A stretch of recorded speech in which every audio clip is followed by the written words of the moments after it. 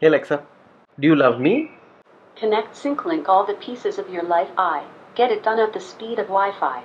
I'm the player, the coach, the arena, and the game. If you want something done, you just gotta say my name. Holy shit. Hey, what's up guys, this is Techimal. Now I'm sure you've heard of Alexa. Alexa is basically a virtual assistant that helps you get stuff done, feeds you information and manages all your devices. It's the same as Siri on an iPhone, Google Now on Android and Cortana on Nowhere. But unlike Siri, which is only available on your iOS devices like your iPhone or your iPad, and now for some dumb reason your Mac, the Alexa service is only right now available on their own devices, which are called the Echo devices. So you've got the biggest one, which is the Echo, then followed by the Echo Tap, and this tiny little bugger called the, look at our sweeties, the Echo Dot. The only difference between the Echo and the Echo Dot is that the Echo Dot doesn't have a very good speaker in it. But in terms of what it can do, it's exactly the same as the Echo. Think of the larger Echo as this plus this. Now to what it can do. It's completely voice activated, so it can do a whole bunch of things like I can play music, answer questions, get the news and weather, create to-do lists, and much more. See? So you can ask it questions like, hey Alexa, what's the distance between Bangalore and New Delhi? 1,740 kilometers from New Delhi as the crow flies. It can also do calculations for you. So if, like me, you guys are all terrible at maths, then you can ask it, hey Alexa, what's the square root of 99,372?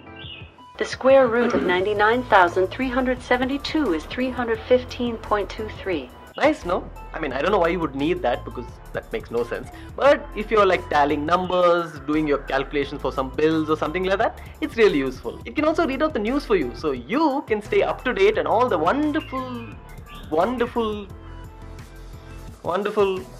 news that's taking over the world. Here's your flash briefing.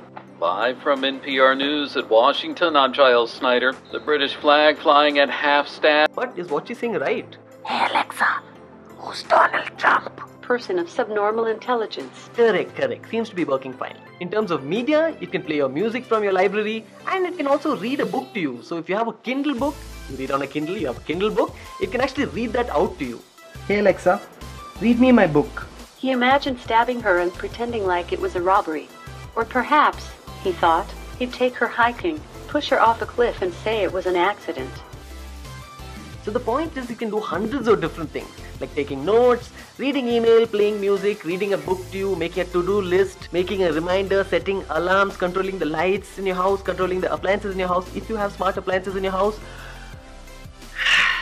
But what sets it apart, I think, is the speech recognition software. Because with most of these assistants, the problem is that they can't really understand what you're saying all the time. But Alexa's AI is so good that you can actually ask it a question and then ask a follow-up question on top of that question. So for example, Hey Alexa, Wikipedia Elon Musk. Elon Reeve Musk is a South African-born Canadian-American business magnate. Read more. Okay, he is the founder, CEO, and CTO of SpaceX, co-founder. pretty impressive, right?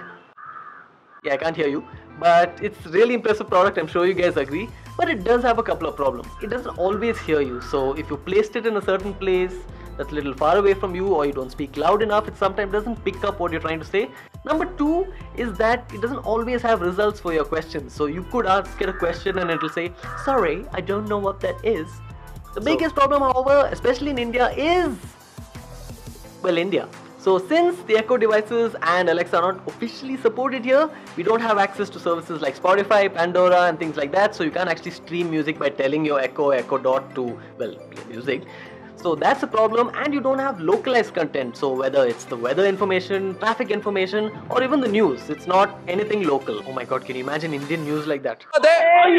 This is the biggest problem with us. Please stop, I can't handle that. No. The question is, do you need Alexa in your life? Do you need a sexy woman in your life to tell you random things at random times of the day? Why are there people in the city? Of course you don't need it, but you will. Not today, not tomorrow, not even in the next year. But you will need it. Voice activated technology, in my mind, is the future. So you might not need it now, but imagine a state when your phone, your home, your work, your laptop, your computer, everything is on the same system and it's all voice activated. There's no coming back from that. So So just for the heck of it, let's look at pricing. Pricing for the devices starts at $180 for the Echo, followed by $130 for the Echo Tap, which is a wireless version of the same thing. And this sweet boy right here is just $50. That's like 3,200 rupees. Look at him, too sweet. Say bye. Here's a sample of Bye Bye Bye by InSync.